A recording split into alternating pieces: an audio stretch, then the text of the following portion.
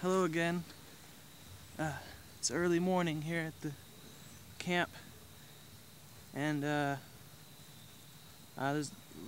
no sign of Wheeler this morning.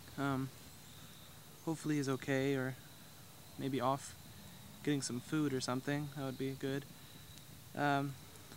Birdie's out getting some more firewood. It's pretty chilly here. I wish I could be out there helping her, but I've messed my leg up pretty bad. Afraid it's worst case I may have even broken it. You know, on second thought, listening to Birdie and staying in the city could have been a good idea. But don't tell her that. You know, she doesn't really like it when I film these things, but I think it's pretty cool, you know. Maybe something to see later on. But I don't know, maybe I guess I should respect her more often and keep the camera out of her face, and I don't know.